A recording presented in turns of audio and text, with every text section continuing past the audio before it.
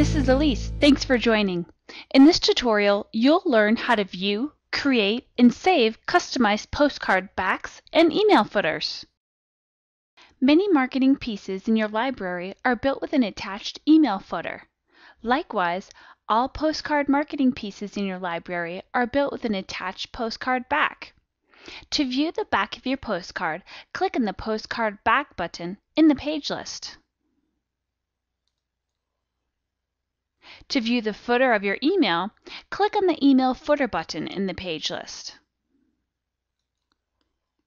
In most cases, you can swap out the attached email footer or postcard back with a customized piece you create.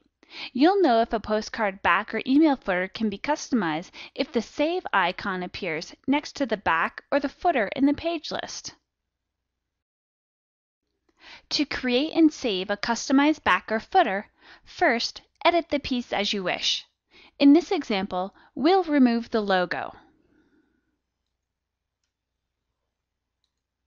Next, click the Save icon next to Postcard Back. Name your postcard back something that you'll remember in the space provided and click Save. Notice your customized back displays in the library below. If you'd like to make this the default back for all jumbo postcards, check this box. Please note that postcard backs and email footers are determined by the type of marketing piece you're working with, which means that any customized back or footer you save will only be available for use on the same type of piece it was created on. For example, if you create a customized back for a jumbo-sized postcard, you will not be able to use this on a regular-sized postcard, but you can set it as the default back for all jumbo-sized postcards.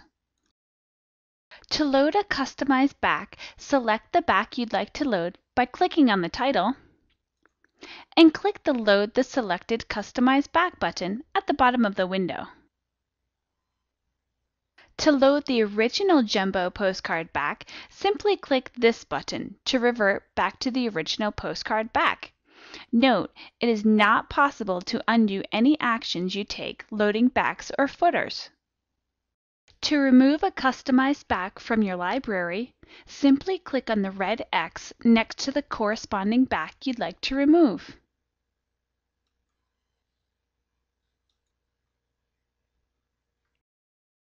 To view, create, and save customized email footers, follow the same steps as you would for postcard backs. And that completes this tutorial. Thanks for watching.